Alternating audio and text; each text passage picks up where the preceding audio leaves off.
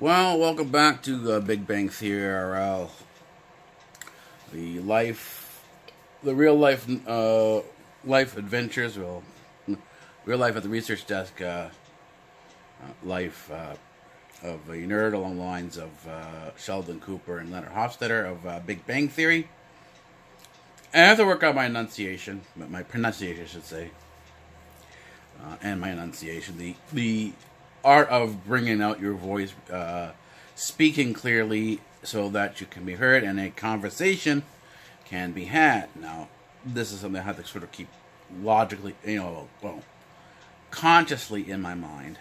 I am fumbling over words. I'm still in a bit of a funk in terms of, I'll call it mental fog, if you will, where things are I'm still not fully awake yet. I'm just sort of getting up.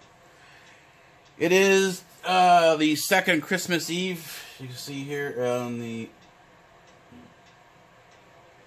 is 9:44 of Sunday, January 6, 2019. Though technically on the astronomical calendar, the Egyptian calendar, which was often referred to as the Julian calendar or the so-called Old Calendar, even though the Egyptian calendar, along with the Mayan calendar, several of the older astronomical calendars are unbelievably accurate. More so than the current calendar in terms of an astronomical perspective.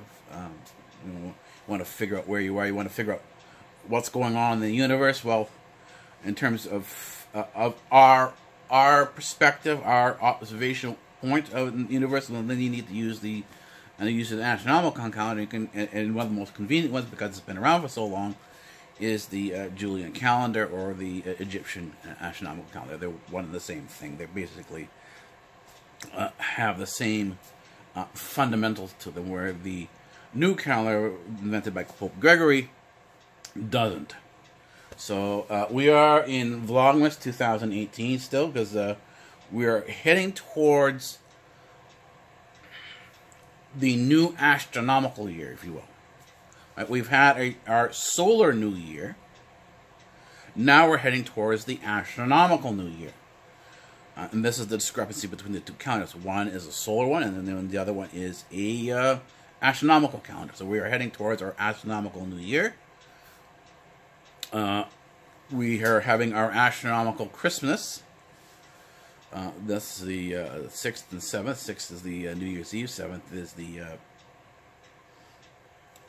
the Christmas Day. So we're still in Vlogmas. But for the ancient church, the ancient Eastern church, the 12 days of Christmas is still quite active. So if you sing the carol on the 12th day of Christmas, we're on the first day of Christmas, and they go up to 12 days, however we want to do it. That carol anyways is, well, that was once upon a time celebrated. Along things with the good King Wenceslas went out on the feast of Stephen. That these are all ancient. These are all old, early songs that have kind of disappeared in terms of the actuality of the date, and the practices. But for the Eastern Church, for the ancient church, they're still there. So you take us to the 7th, which is the old Christmas, the astronomical Christmas. And this was celebrated by George Washington, the English, up into the 1880s. So it is actually within the American tradition to do this, to celebrate Old Christmas, even though it's been sort of removed from the minds of the current people. The old Christmas was there. It was under George Washington, under Abraham Lincoln. So Thomas Jefferson. This was there. This was a part of their reality. So we can celebrate the old Christmas, the Washington's Christmas, if you will. George Washington's Christmas. And then you add the 12 days of Christmas to it. That takes you to the baptism of the Lord, the baptism of Christ, and that's the 20th, the 19th, 20th. So that takes you to 12 days. 7 plus 12. That takes you to the 19th of January, and then on the 20th, you say your goodbyes, and that's it for the next year, till the next year in terms of the Christmas. But there's about a month and a half till basically March 1st. Then you break out the Pascha stuff, for Passover. Then you have a vlog for Passover. If you're gonna do the Christmas, you can do the vlog for Passover, which in the Western tradition, they've dumped the old Passover festivals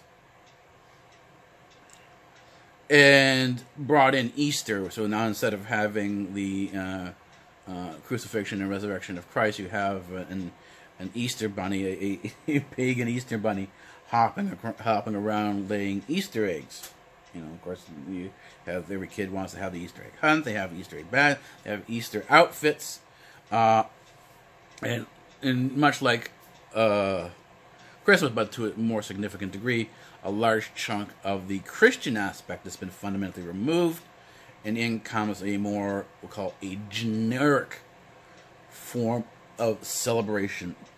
Well, it's for everybody. Well, the thing is, the Christian feasts are always for everybody. I mean, you go into I'm going to talk about the path in just a few minutes.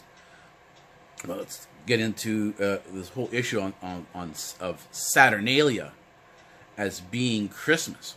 Well, if you end up studying to any degree of depth the history of Saturnalia, well, Saturnalia is for the pagan god Saturn, and as the father of time, he ate his children. So, at Christmas time, if you're Saturnalia, instead of sitting around roasting chestnuts over open fire, you sit around roasting your children over open fire. Instead of having roast beef or a ham or a turkey for Christmas dinner or lunch, or however you want to do this, you would have your children. You would eat your children. You'd roast and cook and whatever you do, whatever these cannibals do to eat their children or eat children in general. And we know this from Pizzagate, from Hillary Clinton, Rosie O'Donnell supposedly involved in all this. I think this Pizzagate wasn't, it's a red herring. Well, no, it's not really a red herring. It's just more than what people think it is. This stuff has been around for a long time. Go and look at the history of the Rhodes Scholarship. Who was this guy Rhodes? And you'll find he's a black magician. That a large chunk of these sort of people were these initiates into so-called the dark arts. And as you sort of figure this out, you begin to realize, hey, this stuff has been around for a long time. They've been eating kids for a long time. And that what we saw with the glimpse into the Hillary Clinton thing was something that was more than likely going on at the Bohemian Grove. If you getting into this type of stuff, I don't take everything at face value. You do have to listen to people in terms of what they're saying, but listen to some of the lectures. But there is a lot that is fantasy and fiction there, but there's also a kernel of truth there. And if you're going to sort of go in and do the analysis and sort of pick out what the kernel of truth is, then you do have to do a bit of sort of investigative work. And a lot of time the research work that you're doing, the investigation, the analysis, leaves you punch drunk, tired, very, very, very tired, because you spend long hours, 10, 12 more, at your research desk, and this is how things evolve. And so that's the way things go. And the thing is that now that we have got this done, and I know that I have to talk only when I'm facing this way, because when facing the other way, the voice doesn't carry as well. Note that the lighting with the TV now works very well. I've got that more or less so you can see the time, you can see the date, you can actually see the weather from AccuWeather. You can see my anime girl there. So let's go into my IPTV. And this is kind of the thing. We're coming to Bertaley's page, and this is Bertaley. Now you notice with the white. Notice with the white, it doesn't work as well. So what I'm going to do is I'm going to take this, open the new link, and there we go, much better. This is a video that Annie, this is the last video they did, and it was, I think one or two days ago, and its title changes, and I think what's happened is you sort of see this, and this happens to a lot of vloggers, particularly if they're doing daily. They run out of things, particularly as the kids get older. They run out of things. Oh, my video isn't as exciting as it was before. I don't have the content that I would like that I had before. In other words, there's a bit of dissatisfaction, and what happens, because this is normal with everything. There are fights, and there are times that are good, times that are bad, and well, long story short, I was surprised. They cut their video time short. They say now only once a week rather than daily. This is actually what ended up happening a while ago when the new algorithm that was that was sort of aimed at against Donald Trump, and anything that was family oriented, not alternatively sort of the alternative choice, if you will. If it's not the alternative choice, because they were trying to push the alternative choice to the top, anything that was family, Republican, or conservative, or seemingly so, got pushed way back in way back in their ratings. In other words, they lost viewership, they lost subscription. And anyone who's been on YouTube or long enough knows that YouTube has always been tweaking the numbers, your subscription numbers, your viewership numbers, to reduce, because the algorithm that they're trying to bring up, and it's a bit of a fraud. As a partner with them, they have these partnerships, and so on, these are now more gone or become more restrictive. They pay you for the content you produce. When you've got enough content producers that you don't need the smaller group don't need the smaller group anymore, or because they've now tiered their services, they've now got a premium service, so they don't need a lot of the smaller vlog channels. But what they're doing is they're going to try to get rid of them. And how do you do that? You change the value of the views, and the number of views you have in terms of, and also your subscriptions determines how much you get paid, because you get a percentage of the advertising revenue. Now, I've chosen not to monetize my stuff. I don't monetize my channel, so I have no issue of losing my monetization. If they want to put commercials up, no problem. I don't care. It doesn't bother me what they do or don't. I just don't want to be monetized because I don't want to be under their restrictions. I want a free channel. I want to do what I want to do, and understand that I want to do things my own way. And so that means, you're going to have to take a bit more of a risk than you would doing a standard channel. So I understand that. There's no problem. But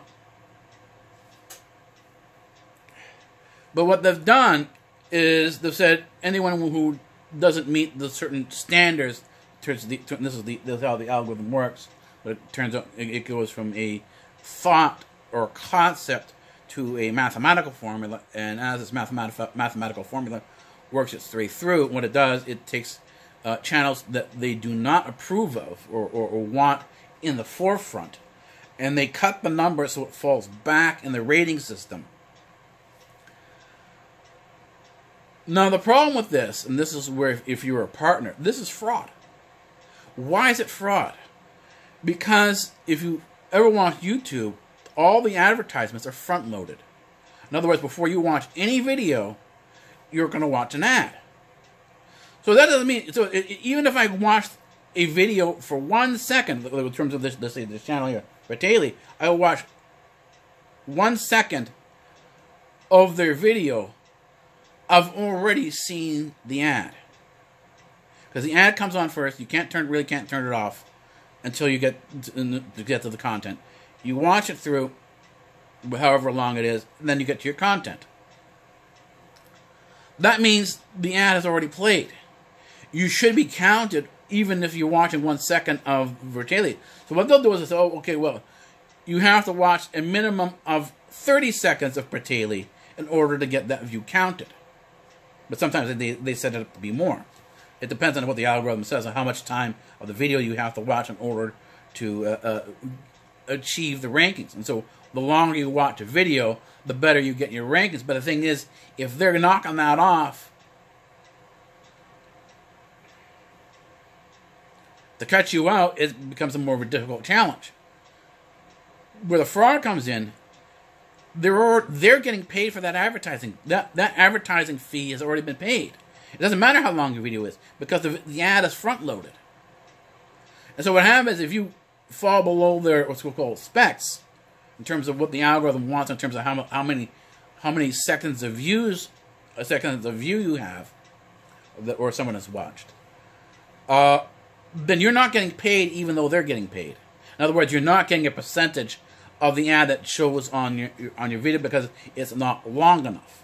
This is the whole issue of length of videos and so on and so forth. But the thing is, you'll see that some of these very short videos we up on, very high up on the recommend board. Why?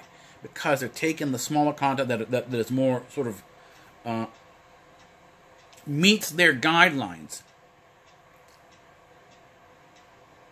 Even though you don't have a large amount of time there. There goes my clock. It's now 10 o'clock. And they push it to the front, and all of a sudden, just people start getting more subscriptions. Length of time doesn't change. And that is because the algorithm is picking up the smaller bits instead of taking from the family channels. Instead of, allowing the family channels to do the longer ones, taking the shorter ones and moving it up to the front. So as this small thing back here is shuttled to the front, the whole line moves back. So what happens is that, so let's say this guy here is his video, he's got what YouTube wants to push this, an alternative channel, small viewership, takes it, puts it to the front of the line, the whole line gets squeezed back. If you're that one, here's the cutoff line, you were here. Now when they add the one more channel, it takes you back one, past the cutoff line in terms of getting cut off. Well, there goes your channel. And this is what you saw in 2018. You saw a lot of channels, Clintus, and I'll show you another channel right now. He lost a lot of his viewership.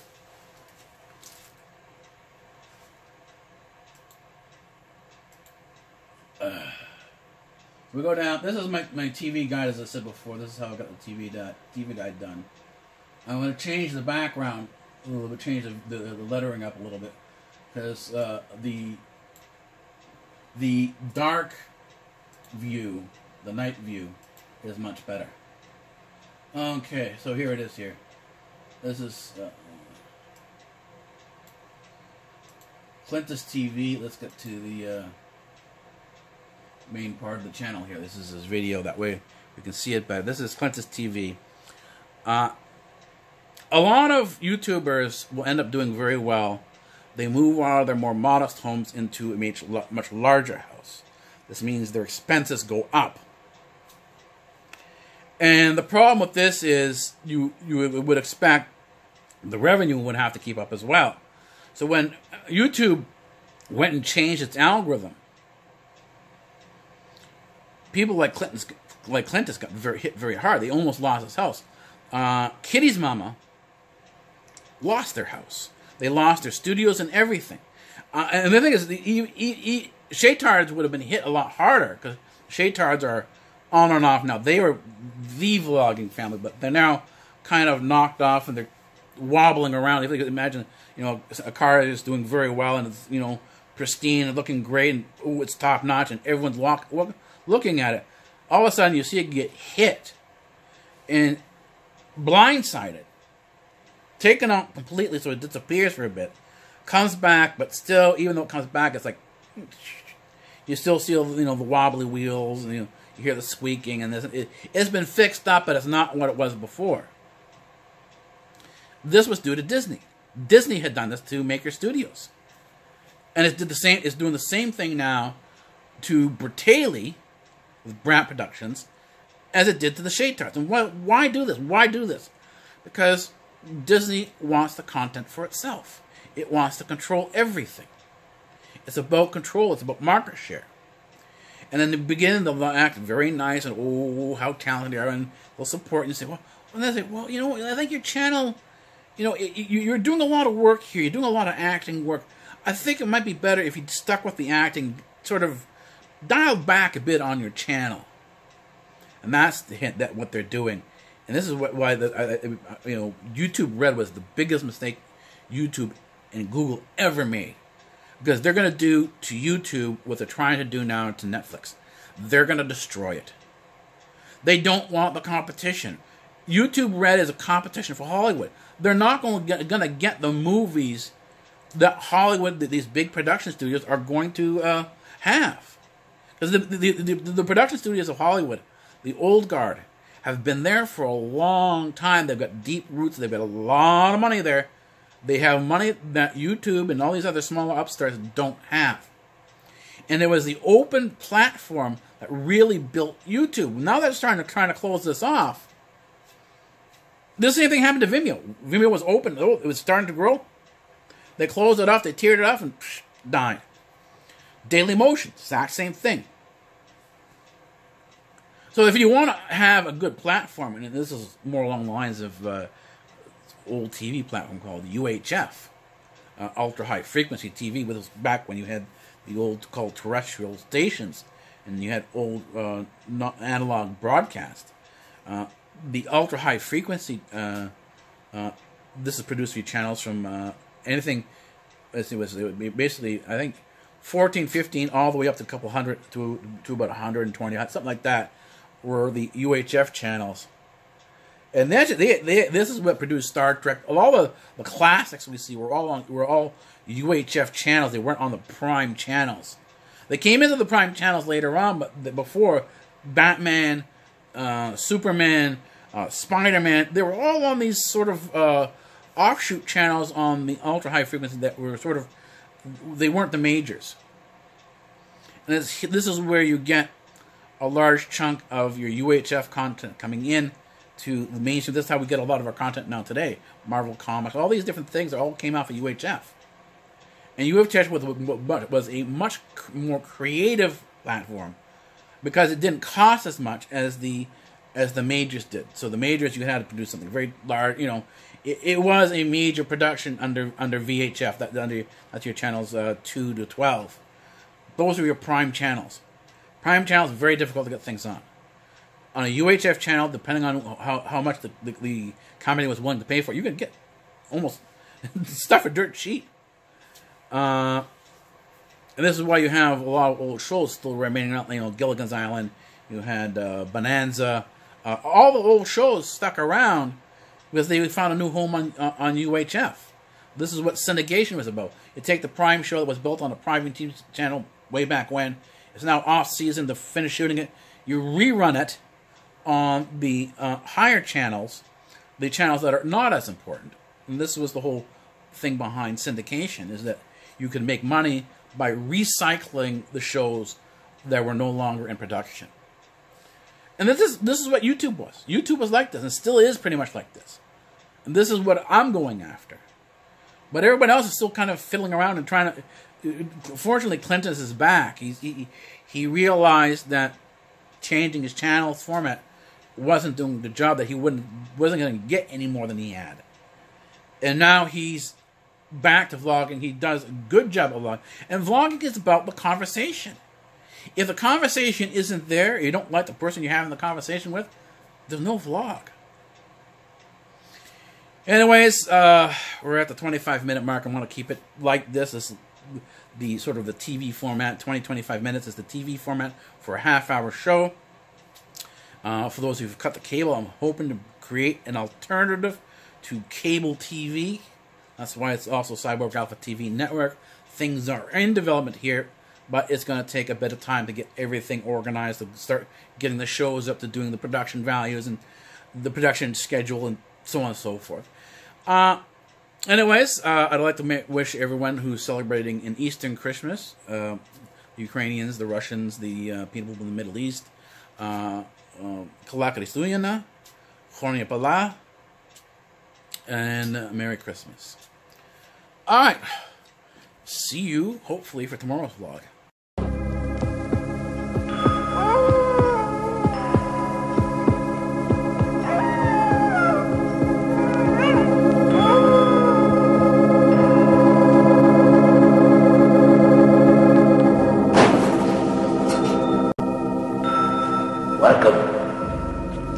Welcome to the library, and I am the librarian.